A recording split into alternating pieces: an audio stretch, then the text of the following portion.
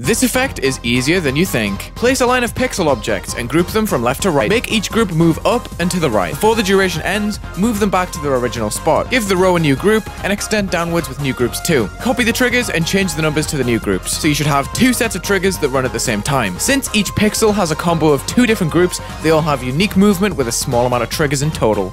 The result is pretty neat and extremely versatile. Subscribe for more tutorials.